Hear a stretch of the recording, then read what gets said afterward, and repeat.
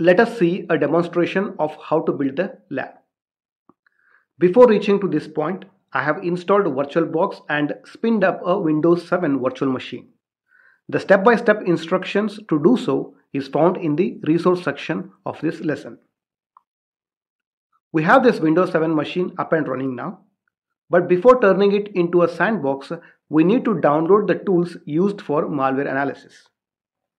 Because we have configured the network settings in either NAT mode or bridge mode, we do have internet access on the virtual machine. This will help us in downloading the tools and the malware sample. I have already downloaded and installed Firefox and WinZip software on this virtual machine. Now, we will start downloading the tools one by one. I have saved the links of all the tools in a text file here on desktop. These links are shared to you in the resource section of this lesson. First, we will begin by downloading HashCalc.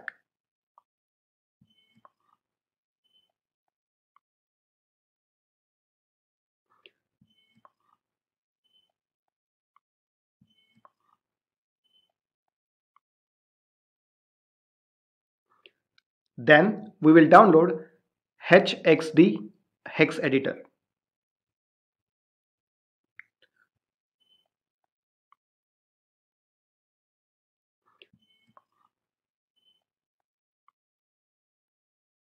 Third tool required for malware analysis is exeinfo PE.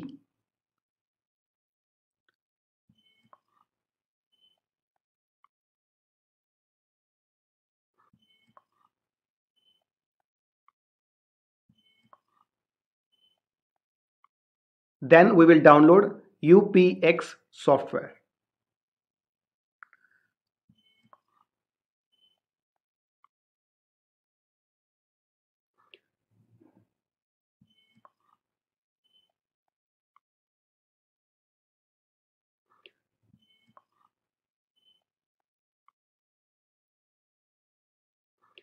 Followed by a tool called bin text.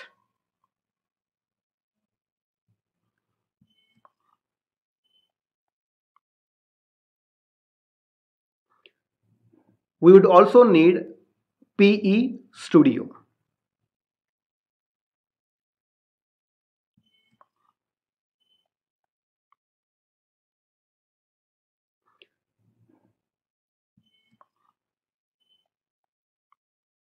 Then we will download Process Monitor or ProcMon.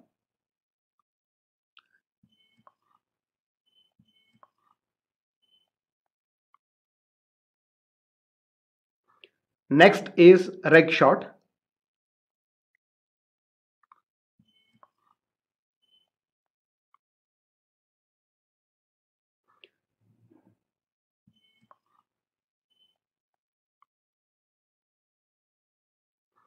Followed by autoruns.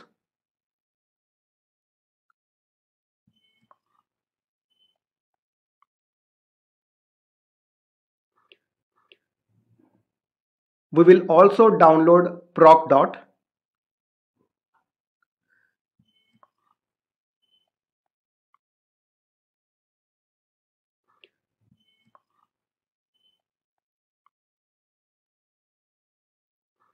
And finally download the FakeNet.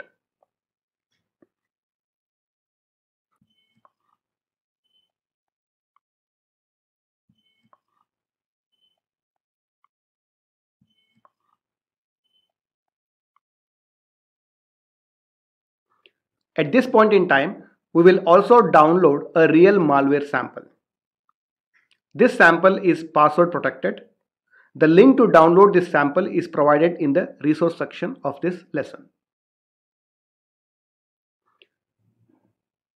Now that we have downloaded all the necessary tools, let's disable internet connection by removing the network adapter. To do so, we will go to the settings of the virtual machine and network tab. Here we will select not attached. To be double sure, we will disable the network adapter in the operating system as well.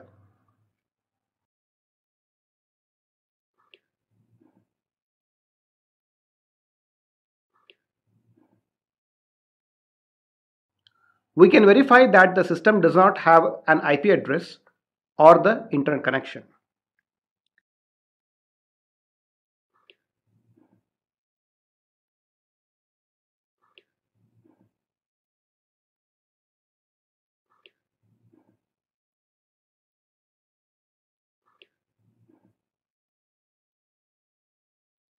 Here it also shows that the system does not have internet connection by this red X mark. Final step in converting this virtual machine into a sandbox is to disable the default antivirus, that is Windows Defender. Antivirus will stop the execution of some script or might even detect the file as malware and delete it. But our intention is to study the malware to understand what it is trying to do. So let's get AV out of our way.